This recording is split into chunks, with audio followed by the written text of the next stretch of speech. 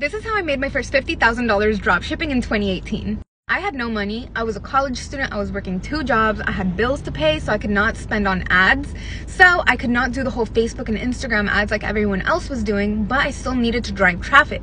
On the other hand, Google ads were really cheap, so I bought like a $200 course on how to run Google ads, and any product that I would see an ad for on Facebook or Instagram, I would add to my store, fix up the SEO to make sure that I was ranking on Google, and I would add it to my Google Shopping. So if someone on Facebook and Instagram was running an ad to a reusable straw, I would add that straw to my store and I would rank it on Google search. Since people were seeing these products on Facebook and Instagram, they were also going on Google to search up, for example, reusable straw, and then the top of the search would be me.